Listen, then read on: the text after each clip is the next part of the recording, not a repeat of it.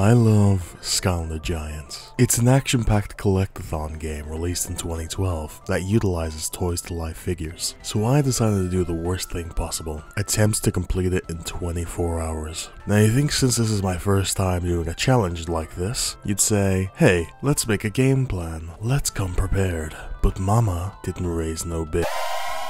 So yes, I went into this unprepared. The only thing by my side was my Skylanders muscle memory. So before we get into it, what exactly does 100%ing Skylanders entail? Each level has 3 pages of objectives. The first page is simple, just finish the level as you would. The second page has a speedrun timer, meaning we'll have to do a speedy playthrough of each level. An enemy goal, meaning you have to kill as many enemies as the level demands. All areas found, which means you find everywhere in the level, and no lives lost. Even if I achieve all of these, the timer challenge means I still have to do it at least twice. And the final page. This contains all the collectibles you're able to find, but I'll explain it as they come up during the first level, so you have a visual for what everything is. With that all out of the way, let's start on how I 100%ed Skylanders in 24 hours.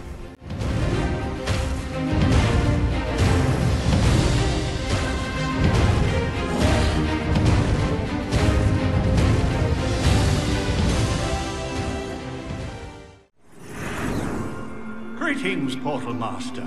I am Eon, and I have come to guide you on a great journey.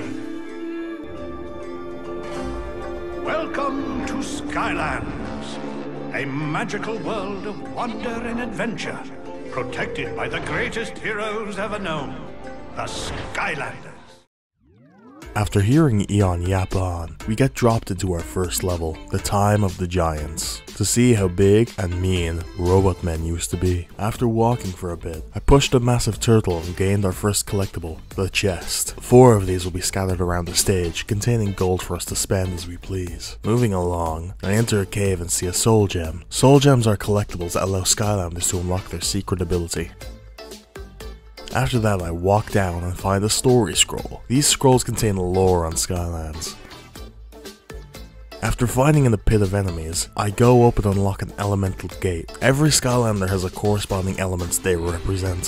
Trigger happy is tech, stealth health is life, and so on. Inside was a hat. Hats are just something Skylanders can wear, but they go towards level completion. And that brings us to the end. But there's a lot I missed, so let's go back in. I start off by breaking this gate and getting a winged sapphire. These act as permanent discounts for the upgrade shop. I go through the level and find the second and third chest I missed.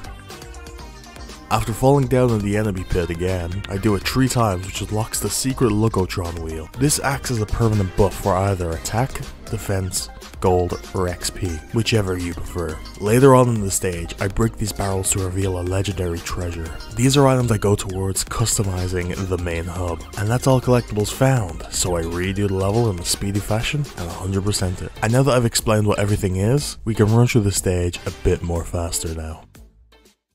We then begin the second level, Junkyard Isles. We meet the voluptuous Captain Flynn.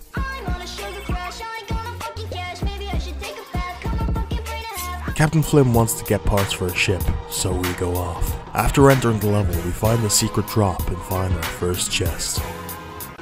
Then we move on to finding this chain. These are called feats of strength, and only giant Skylanders are able to do it, so we complete it and get our second chest. Later on, we enter a house to find a legendary treasure, and after doing a second feat of strength, we find a new chest. We move on to finding a cave with a gate in it. Inside was the final chest and a hat. Then finding another gate with another hat inside of it. Leaving the cave, we find a soul gem and a winged sapphire. Lastly, we hop into a cannon and fire at one of the houses, revealing a hidden Logotron wheel, which brings us to the end of the stage, and surprisingly, I got everything bar the speedrun task done. So I went back in and quickly completed it, leaving us at 2 levels 100%ed. Flynn drops us off at our 3rd level, Rumble Town, where our main objective is to save Jack Manifold. Off the bat, we see a statue we can move to the left, and then the top part to the right, leading us to a Logotron wheel. Later on, we find an elemental gate, which gives us our first hat, and then find the secret cave entrance once again. leading us to our first chest. After finding a story scroll, a winged sapphire, and a hat, we head over to a mosh pit of monsters. After the bad guy tells us he's keeping Jack Manifold in a cell, we head to a house to find another chest. Leaving the building, we play the level until we come across a legendary treasure. After falling off a bridge, we find a soul gem and 2 more chests. And then we end the level by fighting hordes of enemies and freeing Jack Manifold. And I was surprised to see I'd done everything bar the speedrun once more. They call me the Portal Master for a reason. After a quick speedrun, we had 100%ed 3 levels. With the objective of finding someone to repair our ship, we move on to level 4. Cutthroat Carnival. Off the bat, we find a hidden door with a chest inside, and not long after we find a little house that has another. Moving on, we end up playing the most peak minigame known to man, Sky Stones, and finding a story scroll because of it. Later on in the level, we come across a soul gem, soon to be followed by a winged sapphire and a hat. Next we pulled in a ship, aboard was a chest, and a cannon that was used to move the story along. After the cannon blew up the gate, we headed through to find a Lookatron wheel behind one of the cells. Headed on into the town area, we find both a chest and a hat behind an elemental gate. Inside the town we find a legendary treasure, and ending off the level with another peak game. And I'm much better at Skylanders than I give myself credit for, because we ended off with everything except the speedrun once more. After a quick run, we're now at 4 levels 100%ed. Between levels I decided to play some challenges. These allow you to unlock charms that act as permanent stat boosts for your Skylanders. The challenges are just combat focused, so there's not much point in going over them, but just know between some levels I was at it. Also, while we're at a middle ground, I'd like to ask you to consider subscribing, or watch at least one of my other Skylander videos. Thank you. Now back to it. We're now at Glacier Gully to retrieve a giant robot. Off the bat, we turn right to see an elemental gate which gives us a hat, and then my recording stopped. I don't know what happened in this time, but we pick back up later inside the elemental gate. Yes, this is when I realized I wasn't recording. After being ambushed by some Skylander lookalikes, we get another hat. Returning to the snowy plains, I do a short puzzle and find a chest, and then another right after. And beside that second chest was a winged sapphire. After that, my luck with finding collectibles ran out, so on to the rerun. First I realized you needed to throw a bomb at the start, then I headed over and got the Lookatron wheel. With the bomb knowledge in mind, later on in the level I exploded another pillar to get the legendary treasure. And looking at the finished list, there's definitely a lot I missed when not recording, but I promise you that's a one and done deal. I was extra careful to record in the future. Regardless, I went back in for a speedrun and moved on, leaving this level 100% completed. Our next level takes place inside the robot we just saved, separated into mech and level sections. After being dropped off, we see a point where a giant can jump off a cliff and slam through the floor, giving us our first chest. And after leaving the cave, we are met with another chest. After another mech section, I'm dropped off by a feat of strength, which brings us another chest. Later on in this section, we are met with the locked gate, which when unlocked gives us this level's soul gem. After the final mech section, we're dropped off and I immediately see the legendary treasure. After finding a hidden teleport pad, we claim it. Not long after, we come across a gate. Inside, a winged sapphire, chest, and hat. After getting the saddest scene in gaming history, the heartbreak continues as I realize I missed a single hat. So after that, I speeded through the level and 100% completed it. Now we're on to the Willikin Village to learn where chaos is. This level features a coming back to life sort of gimmick, so you can switch between 2 worlds, the dead and the alive. After doing this the first time, we head back to the start and get a winged sapphire. After finding some goon in the main village, I entered a house to obtain a chest. Not long after, an elemental gate popped up and we got a hat. Walking across a bridge, we turn to find a scroll just chilling. After rolling a big bomb, we make it up a hill and find a hole that leads to another chest.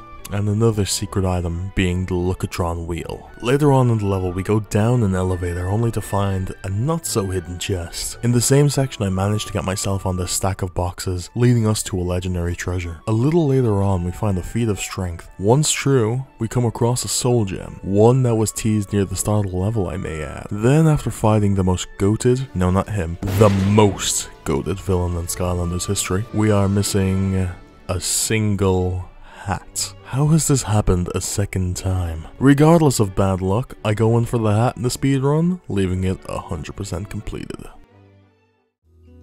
The Willikins told us to go to the Troll Tower to disable Chaos's defenses, so that's where we are. Joined by the voluptuous Captain Flynn, we immediately head into the house, which brings us our first hat. Moving along, we find a secret platform which houses a winged sapphire, and then we jump into a chimney to find the Lookatron wheel. A while later, we find the drop points, bringing us to 2 secret cave entrances, one containing a story scroll, the other a chest. And after leaving the cave, I headed over to a feat of strength I saw earlier, getting another chest. After playing some more, I came across a water gate and yielded a legendary treasure, a hat, and a chest. Later on, after scaling a tower, I removed a statue to find a soul gem on a hidden path.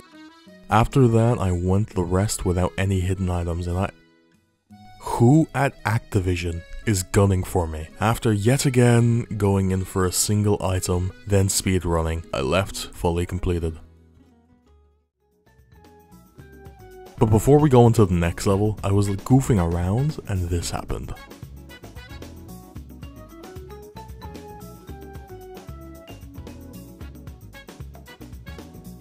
Hello, it is currently 4:40 AM.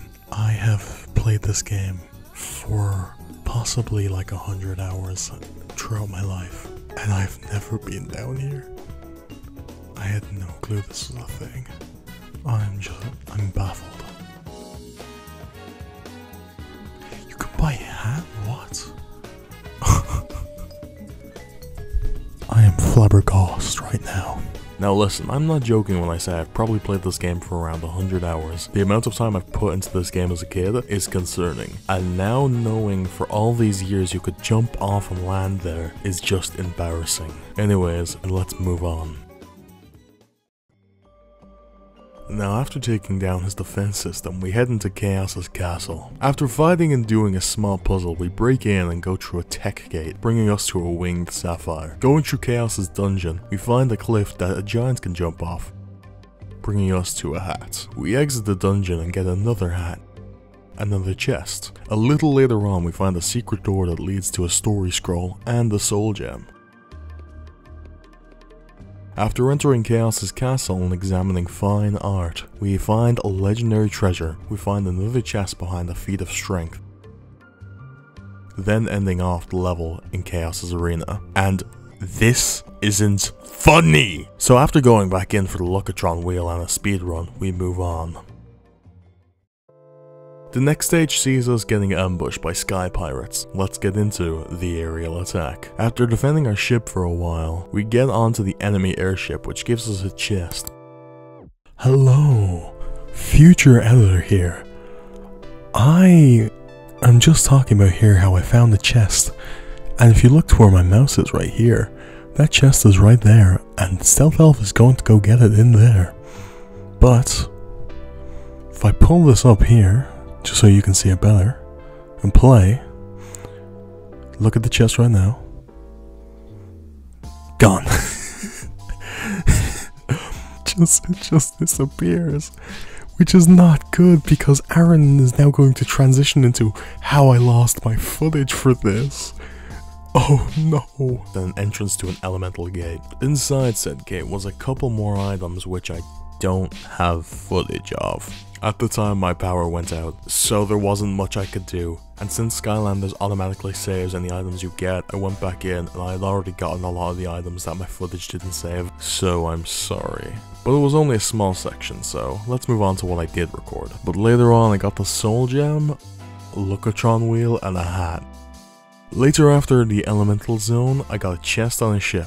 Then after, I did a couple more runs with my speed run and getting the enemy count high, leaving us at 100%. We're told we have to destroy Chaos's big drill that's looking for the big robot city, so we head to Drill X's big rig. A little into the level, we find a chest hidden behind a locked gate. Not long after do we come across an elemental gate, granting us a hat. After exiting, we come across a feat of strength which gives us another chest. A little later on, another gate shows up, holding a hat for us. And after killing some monsters, we head back up to see a secret gate opened with a Lookatron wheel inside of it. Later on, as we're scaling the level, we come across a point where a giant can leap off, giving us another chest. Lastly, we come across both a story scroll and a legendary treasure. then facing the level's boss. And before getting into everything else, let's just appreciate the heat that Drill-X drops.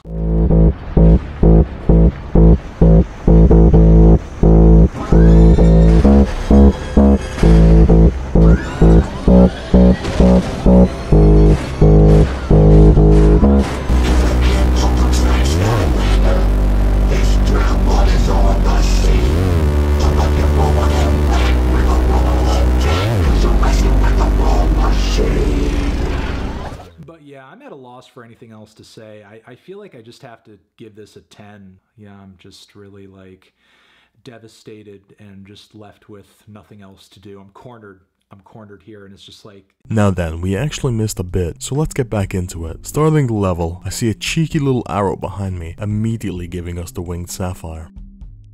And after halfway through, I find the soul gem, with the last chest being in the room next to it. So after one more speed run, we're done with Drill-X, but he will always live in our hearts. Now we need answers from an oracle, so in search for an oracle, we head to Mulkin Mountain. Right off the bat, I look around only to see a path that leads down to a story scroll. Moving through the level, I complete this puzzle only to unlock a secret Lookatron wheel. And after that, we come across a chest hidden behind a feat of strength. And above that, we find a cliff to jump off, leading us to a chest, which is then followed by a different chest soon after. Later on, we find a gate. Going in rewards us with a hat. And not long after that, we encounter a winged sapphire inside the gate and then a legendary treasure. Headed inside a cave, we find a gate that contains a chest and a hat, soon after getting a soul gem. Now, this leaves us at 100% completed, so after that, I do a little speed run, and that's all good. After meeting the Mulkin who knew where the Oracle was, we head in to meet the Oracle and his interesting self. This one is interesting because there's 2 gates that can change depending on where you go and what order it's in. It's hard to explain, so we're more or less going to ignore it for your viewing pleasure. But just know, this one took me a lot longer than every other stage. First up was a story scroll, then a chest soon after. Next we found a hat, jumping down to finish the level. This was the start of a handful of reruns, so I'll put it all together quickly. A winged sapphire here, a soul gem here, a chest here, a hat there, a Lookatron wheel down there, another chest somewhere, and a chest in this place. Trust me, I got confused on where the hell everything was and trying to keep track of it when watching, so I just think it's best that we speedrun over this entire level. And speaking of speedruns, after I did a little speedrun, I was finally finished with this level.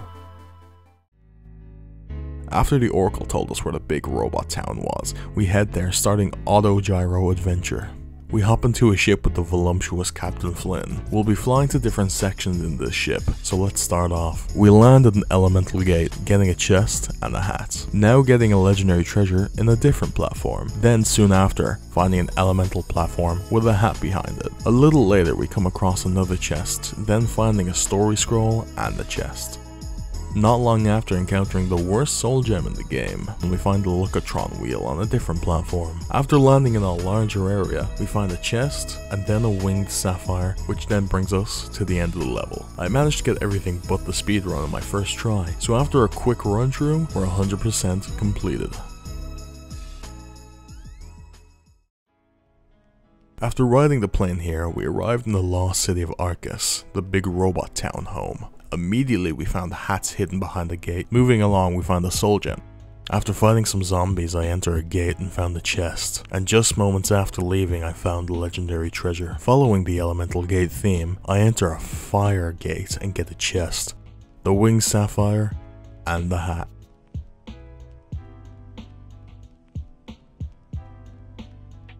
Finishing with 2 items missing. After getting the missing chest and the missing Lookatron wheel, I went back in for a speedrun, leaving it at 100% completed.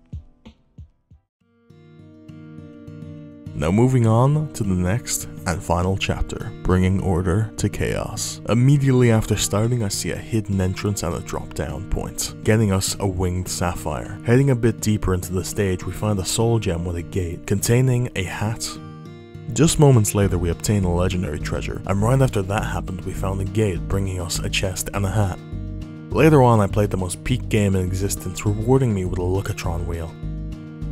and after heading through the level more, we come across a story scroll, a chest, leaving us at the final boss of the game. I would also like to mention that this game has 3 bosses only, yet they're the most lovable and fun to play bosses in Skylanders history, so that's funny. And it wouldn't be the last level if I didn't finish it with everything but a single item found. So after getting the chest and the speedrun, I officially had 100%ed every level in Skylanders Giants.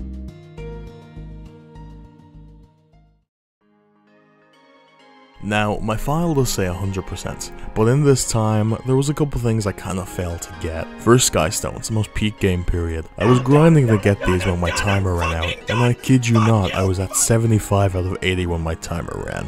I couldn't figure out how to get the last 5, man, I was struggling. Another thing was hats. I got all the hats that are in the base game of Giants, but there are hats that you can get from the SSA level packs, which I don't have. But every hat that can be got in Giants normally was got. But what about the items I fully got? I got all 64 chests, all 16 winged sapphires, all 16 story scrolls, all 16 soul gems, all 16 Lookatron wheels, all 16 legendary treasures, and all 81 hats, bringing us to a total of 225 collectibles found. And if we wanted to add the 75 sky stones and 8 charms, then our total comes up to 308 collectibles found throughout this journey. And for someone who looked at 0 guides and went off instinct and memory alone, that ain't half bad. So say you came prepared for this, unlike me, you could definitely get anything I missed. This game is a favorite of mine, and now knowing all these locations permanently written into my mind is useless. But with that all said and done, I've officially, sort of, 100% the Skylander Giants in 24 hours. Thanks for watching.